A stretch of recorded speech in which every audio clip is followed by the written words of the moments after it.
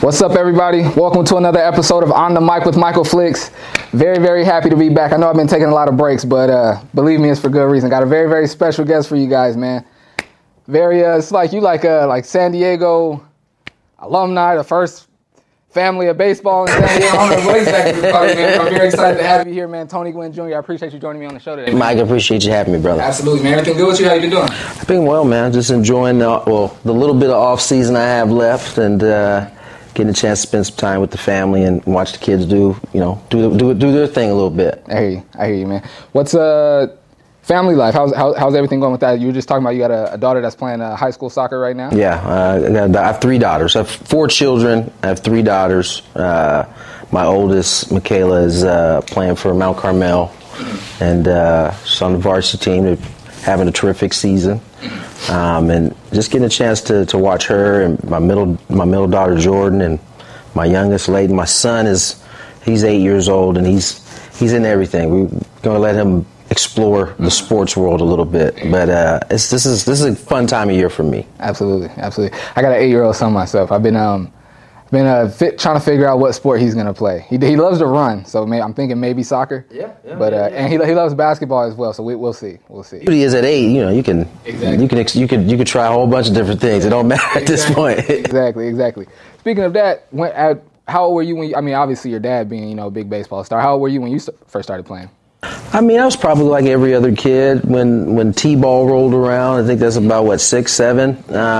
Probably was my first experience playing. I kind of was one of those kids that I think at that time all the kids were really like, whatever time of year it was, that was the sport you were playing. So I probably started at that young, 6, 7 years of age playing baseball. Mm-hmm. Was it only baseball? You were saying like you played whatever sport. Yeah, no, it was just so different, right?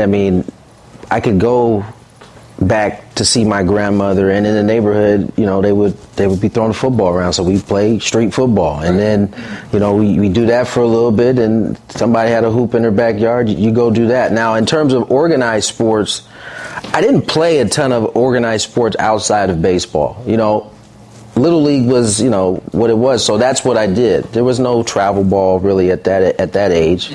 I played in my local PYBL basketball league when I was young. But outside of those 2 sports, I don't know that I was really playing organized sports. A lot of my experience came from being in the backyard with my cousins or my uncles. Mm-hmm. It's funny. I was just talking to my brother, I think my mom as well, about this. I never thought about, like, as a kid, how, like you said, we're outside playing football and just doing things outside. Right. I never thought about, like, how any sport I went into, I just needed to learn the footwork and, like, a little bit of mechanics. But, like, athletically and being able to, like, run and jump and compete with anyone my age or even kids older, that was always no problem because we was always outside doing something, playing football, climbing trees. You didn't even think about it most of the time, right? Whatever was outside that was, entertaining at the time, that's what we did. And so sometimes that was, playing strikeout in the backyard, or sometimes that was, 2-hand touch in the street. Cars are in play. You're gonna have to watch out for those that are parked on the sidewalk. We'd race. There was so many different things that I think we do that some of my kids don't get to do. There aren't any kids playing in the cul-de-sac or like that anymore. Everybody, it's a digital age right now. 100%. To that point, I used to work in childcare, and I would, year after year, just being outside, whether we playing dodgeball or whatever we're doing outside with the kids, it would amaze me, bro, how, like, uncoordinated the kids are, bro. And I don't mean, like, can throw a tight spiral or, like, know how to flick their wrist on a jump shot. I mean just running and jumping. Just regular patterns. Yeah, and I'm like, you could tell these kids is inside on video games all day, bro. And that's the tough part, right, is as a parent trying to balance that, because they don't know what they don't know, and so if they don't get the opportunity to be outside and to kind of experience that, why would they know? There's so much, there's so many different things that can distract them or grab their attention now that you kind of have to, like, implement it now. But for us, we also didn't have the things they have, right? There was no phone to just hang out and zone out on. throughout the day. You had to go outside in order to entertain yourself. And so, as a result of that, I think some of that coordination part that you talk about was just kind of naturally happened. Whereas now, there's so much, specializing in a sport or not doing it at all that you kind of miss out on some of that stuff a little bit. For sure. How did you now you said baseball was like primarily the sport that you played in an organized fashion. Did you have to find with your dad being who he was, did you have to find the balance between like playing all the time or like him wanting you to play all the time or you wanting to play all the time, or like what was that? My dad was like, when it came to baseball, he was really hands off. Like, he allowed me to figure out if I liked the sport on my own, and I think because of that, eventually it was an easy love. It was an easy sport to fall in love with, because I was never forced. I was around it. I was blessed to be able to grow up kind of in that clubhouse. No matter what the year was, no matter who was on the roster, because my dad was here every year, I got a chance to experience that. So, I didn't necessarily have to play it a lot because I was around it. I was absorbing it. Even when I didn't know I was absorbing it, I was just in it. And so eventually baseball for a while wasn't my love. Basketball was. And as that kind of grew, baseball, I worked on it less, but I still was around it like most of the time. So it was interesting. Baseball was always there, but it wasn't my first love. Got you. That makes a lot of sense. Now we spoke about it on the phone a little bit. I'm originally from Long Beach as well. Ironically enough, my dad and uncle went to high school with your dad and uncle. Yeah. And when we first got here to San Diego, shout out to Long Beach Poly, shout out to my uncle Clarence, my dad Stefan. When we first got here to San Diego, and of course, your dad is who he is. My dad told me early, I was maybe 7. He was like, now both he and his brother Chris were really good basketball players. I'm like, no way. He's like, they might have been better at basketball. And he was like, probably not now. He was like, but in high school they may have been better at basketball than they were at baseball. They both my uncle Chris and my dad, that was their first love. Mm-hmm. Certainly it was my dad's first love. And as having some parents from Poly, that's like a very there's a lot of pride when they talk about Long Beach Poly. And myself, my sister, my cousins was the first generation of Gwynns or Curitons that didn't go to Long Beach Poly. Everybody else did. And so, they held that over our head for quite a long time. But, basketball was a sport that was very much, if you didn't know that my dad played baseball and you were just hanging around the house, you would have thought, this dude, that's all he was a basketball guy. Like, he loved hoop. So I think I did develop a love for hoop, the Lakers, a disdain for the Celtics at a very, very early age. Same, bro. That exact same story. And it's funny, my dad, he's born in Muskegon, Michigan. And he's got 4 siblings. He's the oldest of 5. But my grandma, my dad, and all his siblings, they moved to Long Beach. My dad was 12 or 13, and it's Long Beach everything. Like we've gone back to Detroit a couple times, but it's Long Beach everything. And to that pride, bro. Like growing up, just listening to my dad and my uncle Clarence talk about how much winning in football they did and in track and everything, it made it where. I mean, my dad was at all my games anyway, and my uncle Clarence was my everything growing up. He still is. But if I lost or didn't win a championship or didn't break someone's record, I almost didn't want to tell those stories when I came around, bro, because they didn't have no stories about losing ever. It was Long Beach Poly. We dominated. Ironically, I have an uncle Clarence. Wow. That is I'm extremely close to. Wow. Played football at Long Beach, and growing up, he was much closer to my age, because he was the youngest of 8 kids on my mom's side. And so, I used to hear stories about their Long Beach Poly teams that he was on, and it was consistent. So no matter what story, I didn't play football, but if I went to, let's say a Poway game, he didn't want to hear nothing about what Poway did, because, you know, in their eyes, it wasn't even on the same level, right? And it probably wasn't, considered some of the NFL guys that have come out of Long Beach Poly. But, yeah, man, it's funny that, you know, if you know somebody from Long Beach or you have some family from Long Beach, you definitely are going to hear about it if they went to Poly. There's just no way of getting around it. Last thing about my uncle and Poly, and then we'll move on.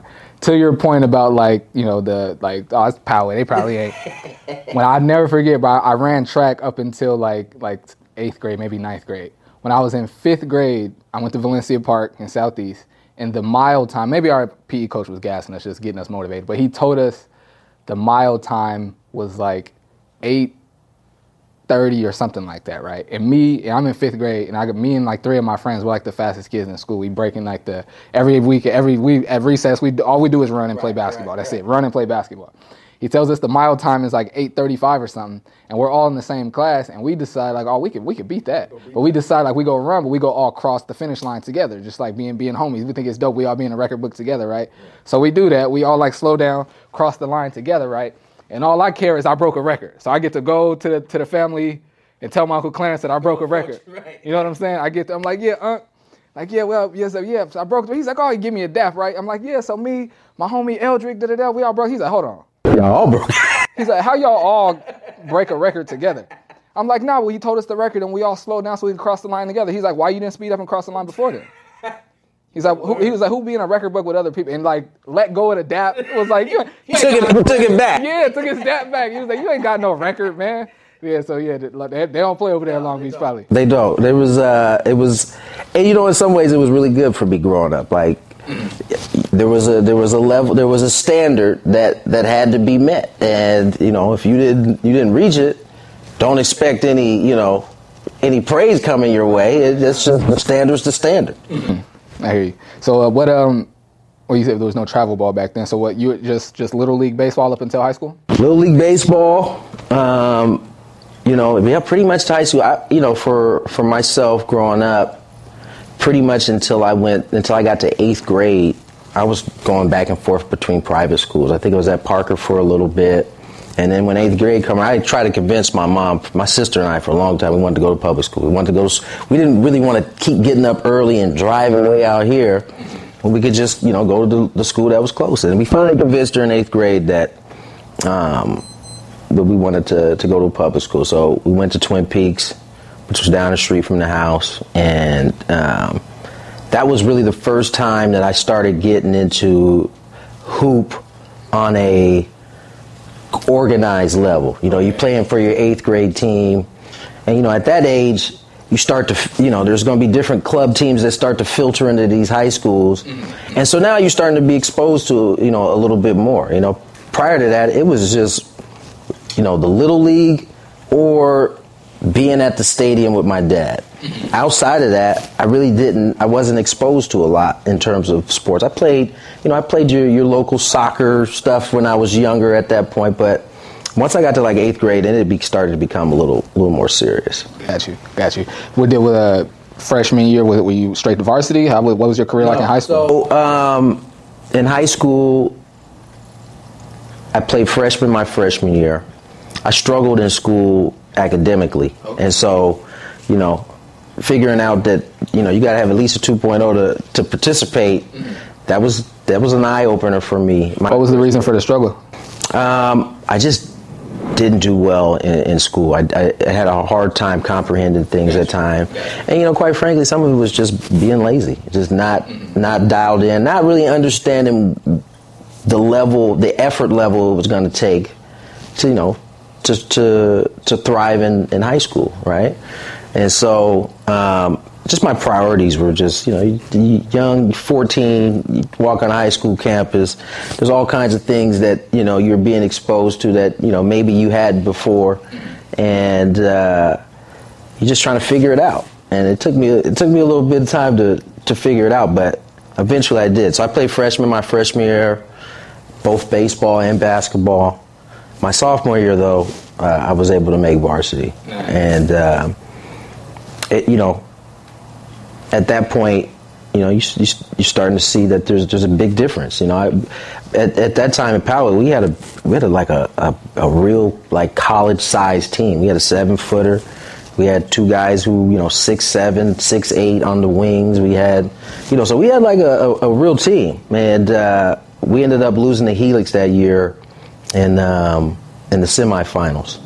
And they would go on to lose to Rancho Bernardo in the finals, who we had beat 3 times that year. But that was kind of the start of serious sports for me. Mm-hmm. I hear you. What at what point did you realize that you could probably play college? And then when did the recruitment letters? How did your recruitment go? So in baseball, I'm curious about that too, because I know you were drafted out of high school but still went to college. Yeah, so baseball was interesting because, as I said, basketball became my first love, and then didn't play varsity until I was a junior in baseball, and I was kind of just playing. Like, I remember walking in before freshman tryouts that year for baseball. I was like, I don't really want to play, man. I think I'd rather just lock in on basketball and do that year round. He was like, he kind of sat back in his lazy boy, and he just kind of looked at me. He's like, man, he said, you're going to be bored, man. You ain't going to have nothing to do. Because at that time, as much as I wanted to do basketball year round, it would have just been me. There wasn't like AAU teams running around like that at that point. Right. And, or it was just getting started at that point. It hadn't grown to where it is now. He was like, man, you're going to be bored, man. You just play just so that you got something to do. You never know what can happen. So I took his word for it. I think how he sold me was he told me that his freshman year he went to his mom and said the same exact thing about just playing basketball, and she was like, just keep playing. You never know what can happen. So I took that as a sign, and I was like, all right, I kept playing, but I didn't get on varsity till I was a junior, and I had a good season. I got invited to what is known as area code games now that I didn't know nothing much about at the time, and so I ended up making this area code team. I have about 2 months to prepare. Meanwhile, my dad is chasing 3,000 hits. So I'm at this point. This is the first time I think I ever just focused in on working on baseball. Didn't do anything else. I traveled with him for that little span of time, getting ready for this area code games. He ends up getting 2,000. He's $29.99. He's going to Montreal. I have to head back for these area code games. So I missed 3,000. You see the video of my mom and my cousin and my grandmother. You don't see me. I'm already back in San Diego at this point, getting ready for these area code games. So I watched it on TV. I see the hit. I head up to Long Beach, where the area code games are, at Blair Field at the time, and I had a great showcase. And I think that was the first time it became real that baseball might be the route I need to go. Because within weeks, I started getting a bunch of college letters. And I had never received a letter in basketball. So at this point, the light starting to go off. Like, all right, this is... and it was so many letters that it was like a sign from God, honestly, that this is what you need to... It was that many letters that had just kind of flooded in all at once that really kind of turned my attention to baseball. Wow. And so at that point, it was hard, don't get me wrong, to let go of basketball, but I had to have an honest conversation with myself at that point, right? Like, here I am, finishing my junior year, going into my senior year. I haven't had any letters. I haven't talked to any coaches. Like, I was good, but maybe I wasn't college good, And as a 16, 17, that's a tough conversation to have with yourself, but it's necessary. So all summer, I kind of had to have that conversation over and over with myself. So by the time my senior year came around, I had come to grips with the fact that this is probably going to be my last competitive basketball season, and I was going to, put my focus to baseball. That's very interesting. I would have, I assume, and I'm sure a lot of other people would assume, you know, being Tony Gwynn's son and him being who he is, and you end up going pro, you would think like, oh, he probably was on the circuit and he played travel and he did all the stuff to get ready to go pro, and it just kind of happened out of nowhere for you. It did. I mean, you know, I'm a man of faith, and I believe that, you know, there are signs that you get that you got to be paying close attention to. And as much as I love basketball, it was clear, it was evident that wasn't the route I needed to go. Mm-hmm. Now, there were some opportunities later when I got to San Diego State to walk on, but I also knew myself, you know. I knew what I could handle, mm-hmm. what was going to be too much. And I decided to just, you know, lock in on baseball at that point. I hear you. Heather, can you make sure Tony's camera's still going? Now, all the letters start coming in this is prior to your senior year, right? Yeah. What kind of season did you have your senior year? I had a great season my senior year. I want to say 440, something around there. Mm. All league, all CIF. And again, these things just start to kind of to roll for you at that point. I knew, even, you know, going through that senior year, having a good year, I knew I was going to college. I knew from my experience of watching my dad for so long and seeing those guys on a consistent basis and what it took, not only from a physical standpoint, but from a mental standpoint, I knew I wasn't there. You know, moving out of my home and then like living on my own in a city that I just knew I wasn't capable of handling that at that point. And so even though they offered me a nice price tag to play, it wasn't about that for me. I wanted to put myself in a position, you know, you get drafted and that's cool, but for me it wasn't about the money, it was about the number at the time, right? I was the 1,000th pick, I was the 33rd round. That wasn't something I wanted to come out on. So at that point, once I got drafted, it didn't matter how much money they offered me, honestly. I was determined to move my draft stock up at that point. And so that became my little chip on my shoulder. I didn't have one, didn't have a reason to have one up until that point. Mm-hmm. But that was the first time it was like, oh, okay, you don't think I'm good enough. So I'm gonna prove you guys wrong. Oh, I love it. And so when you get to San Diego State, and what is are the facilities already named after your dad when you get there? The stadium is named after my dad when I got there, and so, you know, that was a little different playing with your name on the back of the behind you. For me, in my case, playing center field. But it was college. I mean, San Diego State was like, I look back on that time, it's probably some of the best times of my life outside of having my family, right? Like, you're learning about yourself. It's the first time you're off on your own. You're having to make, you know, grown-up decisions, and you're having to try to balance. You know, it's time management still, right? I'm not being forced to go to school no more, but, you know, you gotta make good decisions when, you know, it's in your hands now. And I just enjoy I grew so much at San Diego State, certainly as a baseball player, but as a man, period. I think I grew a lot in that time frame. That's dope. Now, playing high school and college, we said it sounds like college was all just wonderful times for you. But I'll ask anyway. Playing high school and college baseball, did you experience any like, oh man, you just haircut, man, just because your dad is? Of course. I mean, I think that's going to be the natural go-to for haters in general. But there's always going to be that kind of at least thought, even if it isn't actually said out loud, like, is he here to actually play? Right. Is he here because what his name is? I probably experienced that more in hoop than I did in baseball. I think in baseball, people just assumed that I was going to be good. Mm-hmm. In basketball, you know, no, most people didn't have the information that my dad was a hooper and things of that nature. But, you know, those are always you can always use that kind of stuff as fuel to get better.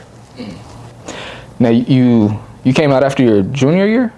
State? Yeah. After my junior year, I got drafted second round, second pick.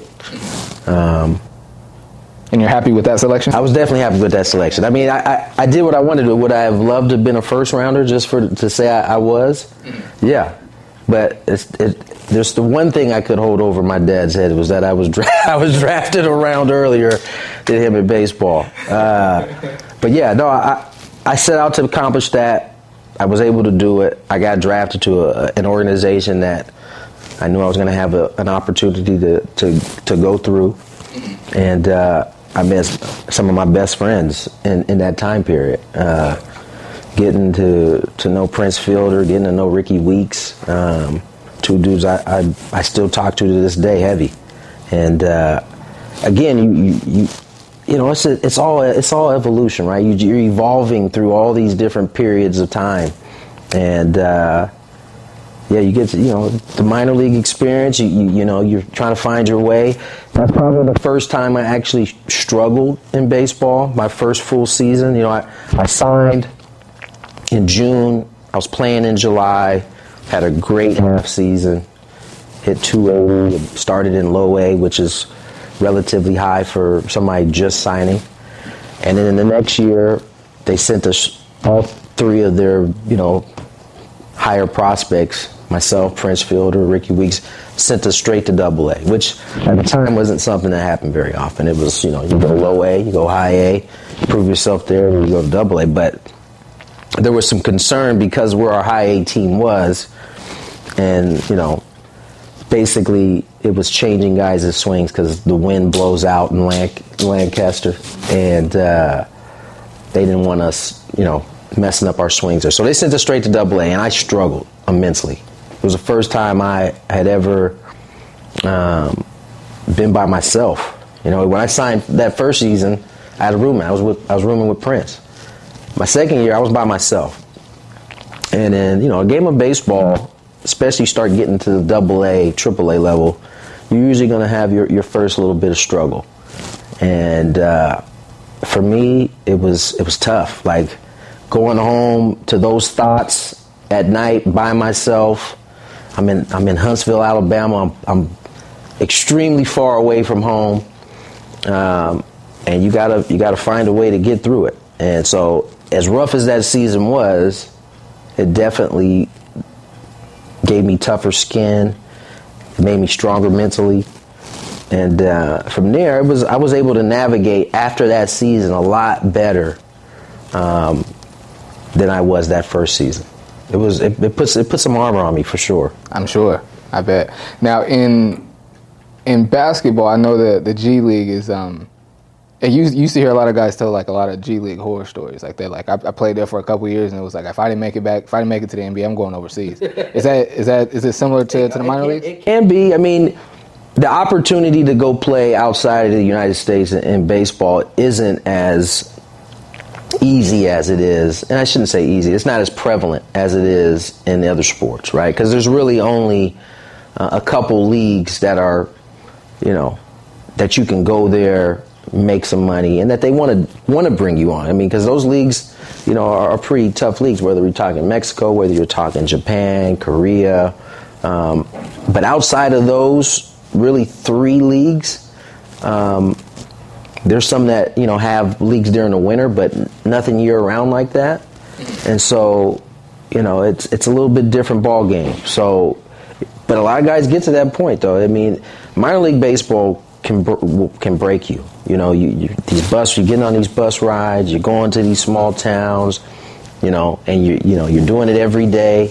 And the schedule's a little different now. You know, they've found a way to compensate minor leaguers a little bit better than they were when they got a union now. It's a little bit different than it was when I was coming up, but it's a grind. It's a grind being by yourself. You know, staying in these, you know, small hotels and motels in some case. You're chasing your dream at that point, and you got to be able to look beyond the kind of circumstances and just remember what you're getting a chance to do, which is play pro ball that so many people would love to do. That's how I tried to keep myself centered and locked in on what I wanted to do.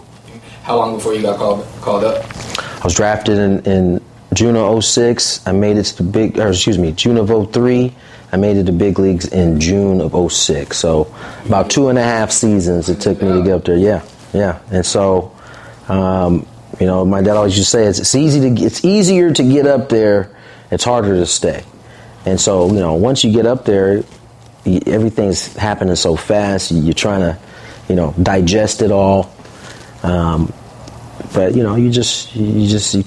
take your lumps when they come, and you take your successes, and you just try to stack them on top of each other. Try to have more successes than you are taking the lumps. Hey, what would you say is your high point there with the Braves? With the Brewers, I would say my high point was ironically getting that hit off of Trevor Hoffman. Getting that hit off of Uncle Trev, man. He was. You watched that dude grow up for so long. I was close to him. I am close to him, and come up in that moment and get a big hit. Although it was painful for him in the city of San Diego, it was a big moment for me. It's it's one of those ones you don't forget. I don't watch much baseball now, but as a kid I watched it a lot more. I really only watch basketball now. I don't watch much football either. For sure, be watching the Super Bowl, but I don't really. Anyway, but back then I used to watch a lot of baseball, and I remember watching that with my dad. I remember watching that. My dad thinking like, oh, this is a moment here. This is a moment here. It's funny because it's not often in any sport or any time that you can envision a moment happening. But as I got the call to be the pinch hitter, and I got on the on deck circle, and I'm looking out there, those thoughts literally ran through my head. This is kind of crazy. You grew up watching this dude pitch and get some of the best hitters in the league out, all the time. You been running football routes with him before games, for his conditioning. This dude. And the fact that I did know him was probably what allowed me to have some success. I knew him really well. That makes a lot of sense. And I paid it. The one thing my dad was pretty strict about, there was a couple things when I went to the field with him. I had to respect the space, because although it was a game to me, it was a livelihood for the men in there. And the second part was pay attention. Don't talk, just pay attention. And I did that. I at least got that part accomplished, was I paid attention. So I was in a good spot when I got in there, to probably more than anybody else could have been in that building that day. That's so dope, man. I don't think that's something you write in a movie. Right? I've been fortunate to have a few of those type of moments. I know my first big league hit came 22 years to the day that my dad got his first big league hit. Both doubles. That's crazy. And like I said, I've been blessed to be to have moments like that just stick. Mm-hmm. That's really cool, man. Actually, so you played, what was it, 2.5, 3 seasons with the Brewers? The Brewers before? Yeah, about 2.5 seasons. Going into, because in 2008 we made it to the playoffs. I got to have that experience. We ended up losing to the world champs that year, which was the Phillies. And in the following year I came in, I was a little banged up. My shoulder was kind of jacked. I had to have, get a cortisone shot. That kind of just set my spring training back. We had a new manager. And so it didn't work out. So they ended up taking me off the roster. I'm down in AAA again. And, again, you gotta make a decision. I think I'm 27 at this point. It's you gonna pout about it, or are you gonna try to figure out a way to get back up there? And so after I stopped pouting about it, I went out and I did my thing, and then I got traded. I got traded here, San Diego, and that was a dope moment. It's not often that your father is breaking the trade news to you. Usually that comes from a manager or the GM, but I think Kevin Towers let him call me and break the news to me. So what did he say? I was at breakfast. One of my homies who's in the Dodgers organization, Jason Bourgeois. We were sitting there eating breakfast, and my phone rang, and it wasn't unusual for my dad to call me, in the morning. But he got on the phone and he asked me if I was sitting down. That's not a question. That's not a question you typically like to hear. At least in my mind at the time. Yeah, for sure. But he was like, "You sitting down?" I was like, "Yeah, what's up?" And he was like, he just burst out yelling, you've been traded to the Padres, basically. And I could hear the excitement in his voice. Meanwhile, you know, I'm scared that him telling me is, in my mind, this is how my mind is working, it's somehow going to, like, mess up the trade. Like, because I haven't heard from anybody in Milwaukee's organization at this point. And so, like, my manager is maybe a couple tables down. And so, like, I'm trying to, like, figure out how to feel about this. And then I hear his phone ring. And so immediately my mind was like, oh, they're calling to tell him. And so, you know, he picks up the phone. I'm like halfway listening to his conversation, also trying to talk to my dad. Eventually, I'm like, you know what, let me call you back, Dad. Hang up the phone. He hangs up the phone maybe a few seconds later, and then he calls me over. And at that point, he tells me I've been traded to San Diego. And at this point, I'm trying to act surprised, like I didn't know, because as I said, I don't know if this is going to mess up the trade. And so from that point, I remember calling my wife. She was in Nashville at the time because that's who I was playing with, the AAA team. She got the 2 babies packed up. I was like, pack up everything. We just got traded home. And she was so ready to go home. She didn't even ask any questions. She just hung up the phone, got the stuff packed up. She said, say no more. Say less, right? I got on the plane. I landed probably at like 6:20. The game was at 7:05, I believe. So by the time I get my uni on, I get to stay there, get my uni on, I get dressed. The game's like in the first inning, bottom of first inning. And, you know, it's an awkward time. You know, typically you'd like meet your new teammates, walk in while everybody's still getting ready, but they're already in game mode. So, you know, I'm trying to be respectful because I know everybody's locked in. Plus, who knows, I might have to get locked in myself here, regardless of whether I'm just showing up. So I go down, I meet Bud Black. Game goes on. I end up walking, scoring the game-winning run that first game, and then from there, that 2009 season was my best season, and it was a blast, man. Being home, playing in front of the city was just, you know, I couldn't. I was in a perfect world at that point. That's another one of them script type stories, man. You know, I remember when I got the call. One of the things my dad asked me was, did I want to wear his number? I was like, no, I don't want to wear your number. At that time, I was in the mindset of I'm trying to carve out my own lane, but I also wasn't stupid. I was like, why? You earned that number being retired. I don't want to, you know, let's keep that retired. I'll take the number below. So I wore 18 that year, and but yeah, it was that first year was a blast. We weren't very good. At least first half. Second half, I think, if I'm not mistaken, we had the best record in baseball the second half of the season. And that's how we knew in 2010 we were going to be better than everybody else was expecting. Got you. What's it like playing pro ball in your hometown? The good and the bad. Give it to me. It's awesome, right? You get to sleep in your own bed. You know, you ain't got to worry about renting a place. You're in your own place. Everything's familiar. At the time, I was living in PB, so it was nice just to pull up in the garage, pull up on the street. You know, I can go to the liquor store. I could just walk. You know, it was just a normal time for me. And most guys don't get that. You know, even when you're playing in your home city, very rarely are you playing in a city that you're actually from. You know, so that was a bonus for me. The difficult parts, I mean, I'm sure you can imagine, is, you know, everybody wants to come to the game, and it's all because they love you, right? It's out of love, but it can become hectic. It can become heavy at times, and it's all great when you're playing. When you're not playing well, now you're taking on all of that, and I experienced that the following season. You know, get off to a slow start, you're just not playing well. You know, then in August, I find out my dad has cancer. So it was a lot going on that following season, and it was, and I think I associate that in a negative, that second season, probably more negatively than I did the first. But that was probably because my dad got sick that year. But all in all, it was the good outweighs the bad, for sure.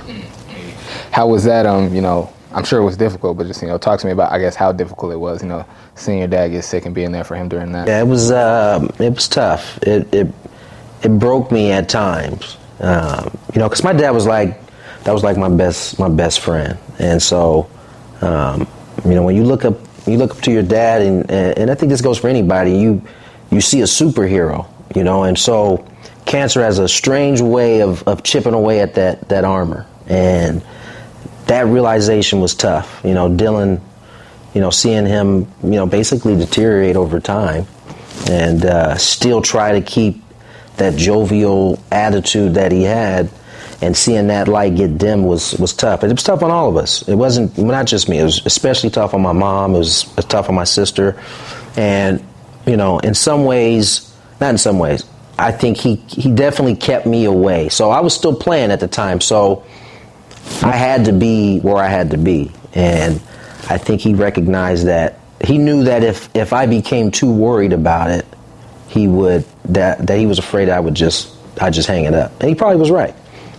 So I think he intentionally kept me in the dark, or, you know, had the family keep me in the dark a little bit about, you know, I knew he was sick. I knew he was getting sicker, but I don't think I knew how deep it was until it happened, you know. So I probably made it like even more devastating to not know the severity of it. I mean, I don't want to get it twisted. I knew the severity of it, but you just didn't have all the info they had. I wasn't right. I wasn't there, and I think it was intentional. You know, I know it was intentional, and so it didn't. I don't know that it hurt anymore because I understood what he was thinking and why he did what he did. Oh, so there was no anger or resentment to the family for not. Not at all. Okay. Not at all. I think they did what they did to try to protect me, and I don't believe that. And I understood what my dad was trying to do, because ultimately, when I started to kind of figure it out on my own, I was like, hey, I'll come home now. I remember I was in Philadelphia. We were coming back from New York, going back home, and I was like, I'll come home now. He's like, nah, man, you got a family to take care of. And so, when he said that to me, I knew I had to do what I had to do at that point.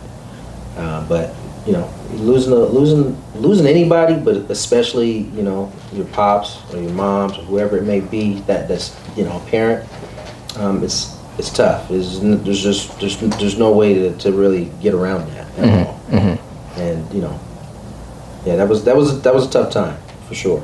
Yeah. It's my last thing on that. I don't want to stay here too long. I didn't. I'm guessing just because I was a kid when it happened. Of course, like the whole city felt the gravity of that. But I think because I was a kid, I didn't really do much like research into how or why. I think for me, I was just like, oh, he got old, and yeah, no, that's just what happened. I didn't know that it was like cancer and tobacco and all that. Literally up until like preparing for this interview, I didn't know that. Yeah, no, and now the folks will tell you that you can't prove that it was the tobacco. Okay. I think we're all pretty confident that's where it came from, and yeah, I mean that's those are some of those things you look back on, and you know, you can choose to be angry about, you know, the tobacco industry or whatnot, and any of that, and it's all valid, but you know, that was those things were put in to play, and you know, unfortunately, my dad was the one who was one of the ones that had to suffer from it. Mm-hmm. Hey, man, rest in peace to the GOAT, man. Absolutely. Now you growing up in San Diego, getting to finally play for the Padres. How did you feel about going to the Dodgers? I had no feeling about going to the Dodgers. Okay. See, okay. You know, ultimately it's my livelihood, right? And mm-hmm. in that case, the Padres had non-tendered me. You know, basically didn't offer me a contract. Okay. And so, you know, what am I supposed to do? Is my loyalty to the city supposed to outweigh my means of life mm-hmm. in that case? And the answer is absolutely not. And mm-hmm. it's funny, people used to ask my father all the time, like, how do you feel about him playing for the Dodgers? Are you kidding me? That's my son. I'm rooting for him. Mm-hmm. You know, of course. Mm-hmm. Don't mean you know, I didn't play 20 years here. It just means I'm rooting for my son and his success wherever he's at. Right. But you know what? People ain't gonna want to hear this, but I enjoyed my time playing for the Dodgers. It's a great organization, and I got there the first year before Magic and that kind of ownership group came in, and it was the year they took over. The following year, it changed into something that I don't know that many people could understand. Like when a team is going through what they were going through in 2011, I think the owner was McCord at the time, and the divorce was happening between him and his wife. Like there's just operations basically stop as they try to divvy up who's getting what. And so the following year, where the new ownership group came in, it was like, I mean, anything you could think of that is associated with Magic started happening. I mean, and since then they've been who they've been at that point. But I enjoyed my time there. You get to play for an organization that is as historic as the Dodgers. Getting to hang around like some of the greats that have ever done it. I mean, I got to play with some unbelievably talented dudes. Clayton Kershaw, Matt Kemp. I mean, and they gave me an opportunity ultimately. After I had that tough year in 2010, I was able to go there, kind of get my feet planted again, and have some more good seasons after that. And I enjoyed my time. I ended up spending longer time there than I did here in San Diego, unfortunately. So, and that part of the not staying in San Diego was timing. I came here under a different regime, new ownership. Those type of things happen when you have turnover like that. Now, with you having your roots in Long Beach, what did you deal with a lot of like the same stuff playing for the Padres that you did playing for the Dodgers, like with family being around, wanting tickets, coming to games? Not as much, but it was a little different. I was more established at that point by the time I got to LA, and I didn't have as much. I didn't have as many friends in LA than I did in San Diego. Probably more family in LA. Long Beach, LA ain't all that close, especially when you're dealing with traffic. So a lot of people don't realize everybody wasn't willing to get in the car and drive down there anyway. So, yeah, man, I didn't have it as much, I would say, and I didn't feel the same type of pressure that I felt playing here than I did in LA. It was just different for me. I'm sure. I mean, for most people, LA would be the more pressure-packed spot, but after coming out of 2010, it was kind of a relief for me at that point. That makes sense. So I enjoyed my time there. That will forever have, Long Beach will forever have, I'll forever have roots there no matter what. Same. You know what, and I've said it on the podcast a few times. My family moved from Long Beach to Southeast in '93. I was like 5 or 6. And up until like 2018, I always said I'm from Long Beach. I've always said that, bro. Always. It wasn't until I started like doing more stuff around the city, and I told somebody, I was like, yeah, where are you from? I was like, well, originally I'm from Long Beach. It was like somebody told me you went to Valencia Park. I was like, yeah, I went to Valencia Park and O'Farrell. He's like, bro, you're not from Long Beach, bro. He's like, when did you get to Valencia Park? I was like, I'm in kindergarten through. He's like, kindergarten through 5th grade. He's like, bro, you from Southeast, bro. It's funny because I was telling you guys, my parents moved down here, and when you are a young, in the 80s, a young black family, you naturally are going to kind of close quarters a little bit until you start to feel comfortable in your surroundings. And so because of that, I didn't have a ton. I had a few friends at the schools I went to, in the neighborhood I lived, but for the most part, it was cousins, it was uncles, it was aunts, it was my mom's side, it was my dad's side. Until I got to 8th grade and I started going to public school. Is when you first start to venture out, at least for me as a kid. And then once I started playing hoop, and then I started playing in the AAU circuit a little bit, that's when I started to meet some of the homies down south. Got you. That's when it started to kind of, branch out a little bit. You start playing against these cats, and now you're seeing them in the summer playing, and so at that point you start to develop some relationships. But prior to that, it was was kind of close quarters, you know, until my mom and dad felt comfortable. You know, they were very protective. We didn't really do a lot outside of the family. My family was the same way. Mine more so comes with my dad as a minister, and so like they were like, my parents were not very big at all, and it's like hanging out at other people's houses. Yeah. They welcomed everybody to our house. Anybody 100%. Could come, and anybody could stay the night. Well, not no girls, but you know, anybody could stay the night. But they were like, nah, you're not going to nobody's house. Yeah, though. My mom was. I don't know that I got to spend the night over anybody's house. If you had to come, first of all, my mom, pops, they didn't play any of that, so they had to meet whoever family it was that I was just going to go over to. Same. And the same thing, but when everybody was welcome at my house, and typically everybody was at my house. But same experience. Bro, I remember one of my best friends, and from like 2nd grade through 5th grade, my boy Eldrick. I think he still lives here in San Diego. But every year for his birthday, he would have a party, and all the boys would stay the night. And every year, bro, from 3rd and 4th grade, my mom was like, nah, you can't. Like, no, I'm sorry, 2nd grade. Then you gotta come home. Yeah, but I was like, everybody's staying the night though. That's when like the fun happens. When all like, you know what I'm saying? That's when the fun happens. They finally let me stay the night, bro. You know, my parents made me pack my church clothes and picked me up Sunday morning, bro. Like, no, you coming to church? Yeah, for sure. Like, just because you got to go over it don't mean you ain't going to the damn. My mom, the only thing that would save me from having to take the trip up to Long Beach to go to church was my dad. If he was like, oh, I'll take him with me to the stadium today. That was the only chance I had. I was still going up to Long Beach for church? For a long time. Wow. Long time.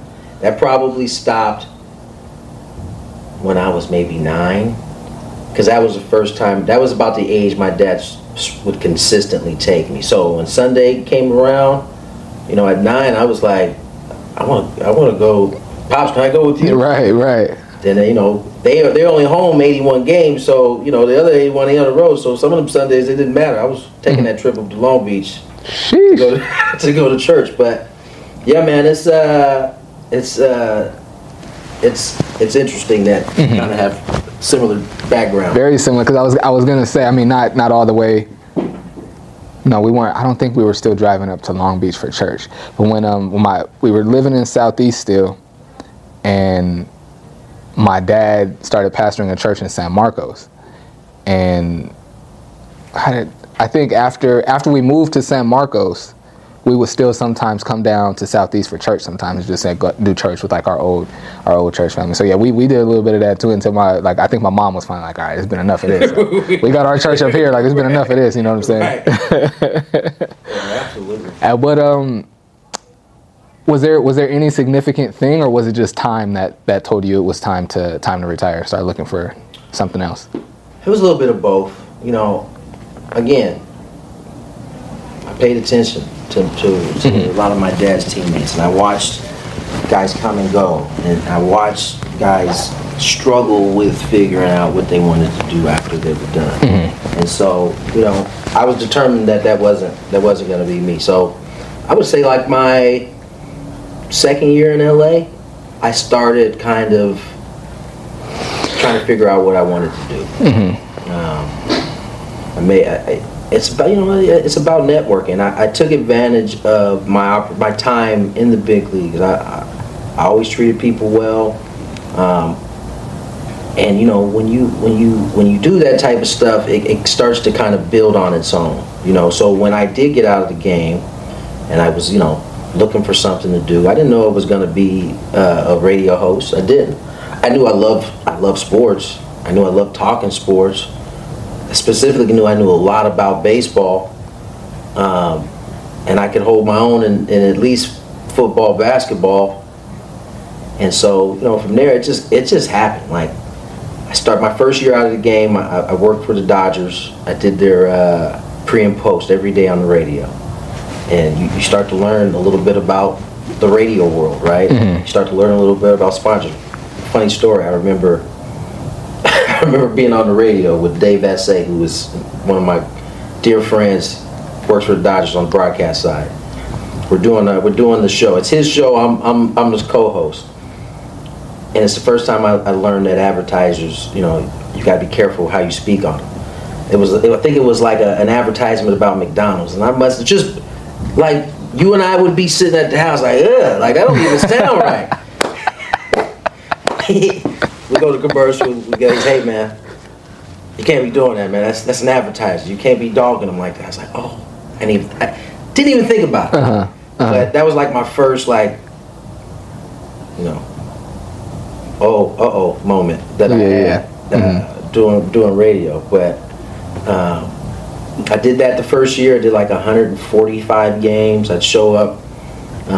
Sometimes I'd go up to LA. A lot of times I'd be in the studio here off of Arrow Drive, and I'd be there until like midnight, just doing the post game show, taking calls. You start to learn the different fan bases. LA is a fan base. They don't want you sugarcoating it. Like if somebody is bad, they want to hear you say it, and they don't want to hear nothing about you trying to massage it in there. And so you start to kind of learn the different the fan bases, what they want to hear, And so I took that experience, and it's funny. It was interesting. I was at a soccer tournament that off season with my daughter, with my daughter at the time, and someone had hit me up on Twitter. And I'm not on there a lot, but I happened to see it, and I felt some type of way about his questions, like, well, why are you working with the Dodgers?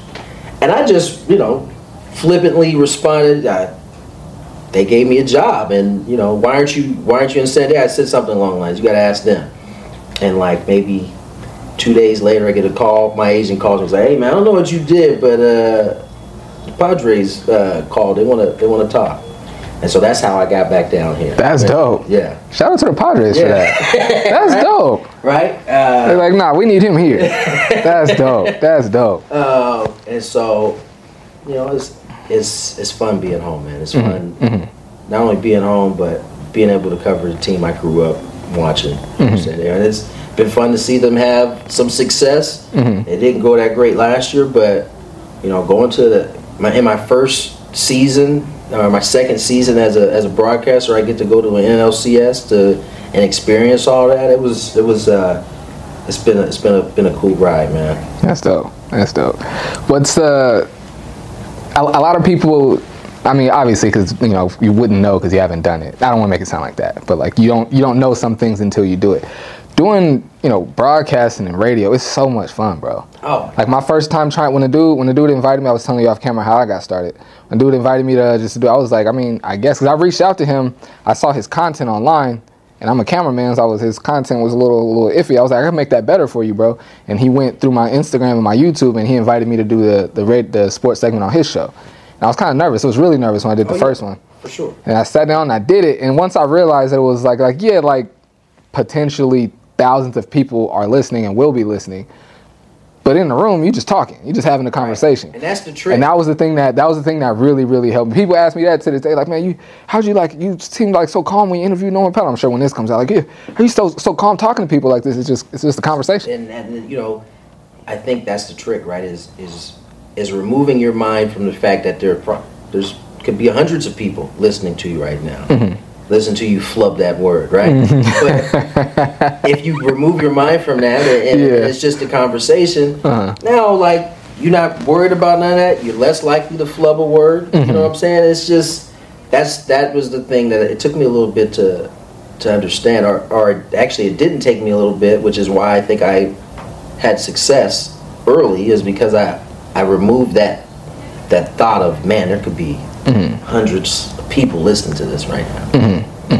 I think, I was just, I just had my mom on my other podcast, my parents on my other podcast. Oh, thank you, man. I appreciate it. And I was talking to them about, I never thought about how like going to performing arts school and all the stuff I did as a kid probably prepared me for a lot of this, because I don't really get nervous speaking to anyone. I don't really get nervous speaking to crowds. Now, if it's like, I've never had to do it. I could imagine I get nervous, like maybe speaking at a funeral or something like that. But like other than that, like I don't, I think the same way. Like, it's a little different. I didn't go to a performing arts school, so it took me a little bit of time to get used to, whether if you're in the studio, that red light coming on, and it's like can't turn back now. Yeah. Like, you got to go. Or being on air and being okay with, like, dead air for a sec. Like, not panicking when that kind of thing happens. Those are all, like, rep experiences. And the more reps you get, the more comfortable you get with it. Now, you yourself, you've been doing it, at former art school. That means you was exposed to this at an early age. And I imagine that probably helps settle you. Absolutely. Yeah. Absolutely. Because, I mean, and I've told this story on the other podcast, but it was real cutthroat, that performance at Valencia Park in the 90s. It was like, now, like, I could imagine, and I've heard, I worked in elementary school, so I've seen kids that, like, they can't really remember lines and that, but they'll make a tree costume, let you stand up there, and that's cool. Like, you get to participate. Valencia Park wasn't like that. You had to audition in front of the two drama teachers sat there, and all, like, 150 kids that were also auditioning. You had to go up there and recite your poem or your monologue and fully act it out in front of these hundreds of kids, most of them you probably don't know, and these two adults that you got to impress, and you're 9 years old. Yeah, that's great. That's great. See, that's at that age, that'll put some armor on you. Absolutely, sure. Absolutely. What's been your favorite part of working in radio and broadcasting? Just having a good time, man. There's a certain responsibility that comes with, having an open mic, and in life, as we've seen over the last few years, there's going to be some things that, ain't that comfortable to talk about that you got to address. Yeah. When we had all the social injustice issues going on, like, I had to get on the air and talk about that. And, to an audience that may not necessarily completely understand where I'm coming from, but that's part of that responsibility that I think we have as radio hosts, as a podcaster. There's a certain responsibility that comes with it that I appreciate more now than I think I may have coming into it, and therefore that makes all of the other conversations, like, so much fun. Like, I enjoy just being able to rag one another on the radio for 4 hours. We'll mix in some sports in there to talk about it. Right. A lot of it is just like we would be in the backyard, with a beer, just having fun talking shit. I think that's the fun part for me. I agree.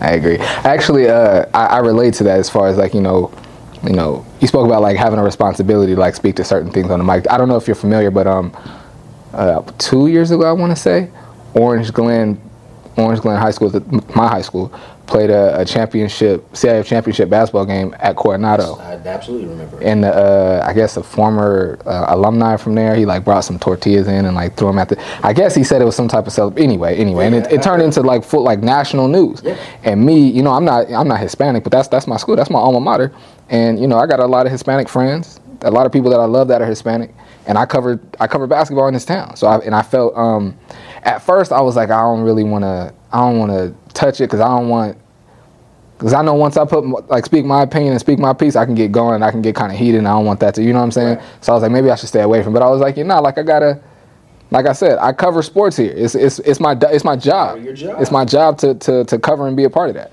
So I had one of the assistant coaches from Orange Glen come on the show, and he talked about that whole experience and everything. But I did have that. At first I was like, I'm gonna leave it alone because I'm already look like a homer because that's my school. But I had that. It was like, I got a responsibility here. Yeah, and having that conversation with yourself, and kind of being able to process it, right? Because it's naturally just not an instinctual thing for most people to do, right? As you said, you saw it, you calculated, and initially you were like, I don't know if I should speak on it, but you had a little bit more time to kind of think about it, and you can get to a place where, all right, you know what? Yeah, no, I have responsibility. I'm comfortable with it. It is. I can do it in a respectful way, exactly, where I'm not offending anybody, but still get my point across, absolutely, my message across. Absolutely, that's an art in itself. Being able to navigate that. It's not something that everybody can do or does well. I've been really gotta get you out of here soon. I've been really trying to find a balance with that. I feel like I've found a pretty good balance with it as far as, like, And I cover like high school sports, and I work with a lot of kids and their parents, a lot of families, you know, here in the community. So I'm cognizant of that, but I'm also an adult that is building a network that speaks for a living, that is going to share his life. So like on my other shows, like not on this one, but on my other shows, I might have a drink here. I might have conversations about things that maybe kids shouldn't be talking about. But again, like, but anyway, what I'm speaking to, like, I had to really like find that, because for a long, and I even like had the conversation with Heather about it. I was like, I don't know if I should really be sharing like my podcast stuff on this same page and all that. But I feel like I found a pretty good balance with it though. I think, you know, especially for somebody like yourself who's done, I think we all, look, I have travel ball teams that I have, and, you know, you have to be mindful of that kind of thing. But you got to find a balance, right? Because you are an up-and-coming artist in some ways, right? Where you trying to, you know, find your niche. Absolutely, well. Absolutely. It may have started in the high school realm, but it may not end that way. Mm-hmm. And, you know, I don't know that it's your job to compartmentalize for everybody else. It's, you know, at some point, you got to be able to be who you are. Absolutely. And the space that you provided, I mean, for high school sports, especially on the basketball side, like, ain't nobody else really doing it. Mm-hmm. So, you know, I think you're in that sweet spot, like you said, man. Thank you, man. You did a fantastic job. That's good to know. I appreciate that, man. I feel like I could sit here and talk to you all day, but I got to get you out of here, man. I appreciate you pulling up on me, man. No problem, man. It's a lot of fun. A lot of fun. I'm gonna have to have you on the other show, man. We got a lot of stuff we could talk about. I'm gonna have to have you on the other show. I'm open. I mean, season getting ready to start, so I ain't gonna have that much time. But next off season. You got me. I bet. I appreciate you, man. No problem, brother. My guy, Tony Gwynn Jr. It's been another episode of On the Mic with Michael Flix. I appreciate y'all tapping in, man. Until next time, take care.